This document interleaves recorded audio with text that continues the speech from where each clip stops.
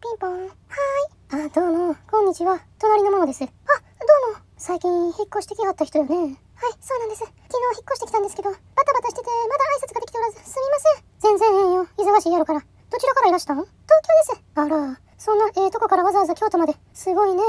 そうや。これ持ってきたんやけど、よかったらどうぞ。何かいただけるんですか？すいません、わざわざ。ええよ。隣人さんやもん。私、昔からここ住んでてね。この家、マンションが大好きなんよ。そうなんですね。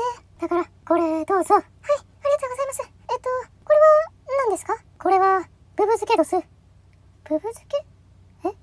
はい、ブブ漬けどす。ブブ漬け？どういうこと？ここは京都。京都のブブ漬けと言ったら、早く帰れってこと？どういうこと？隣の引っ越してきた人の家に来て、ブブ漬けを渡す？東京帰れってこと？どういうこと？知らないパターンなんだけど。ゲリラブブ漬け？どういうタイプこれは？何これ？意味がわかんない。どういう意味やろ？ブブ漬けでも食べますか？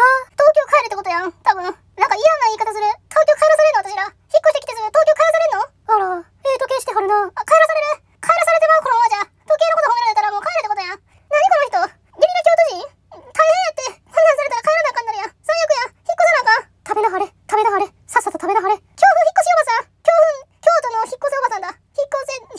さっさと引っ越せの京都ばあちゃんだ。何この人。どうですか？どうですか？ブブ漬けどうですか？引っ越さされる？引っ越さされるブブ漬けで。最悪や。引っ越さなあかん。これくらいのチャンネル登録にチャンネル登録者をちょっと詰めて、刻みチャンネル登録者にごましを振って、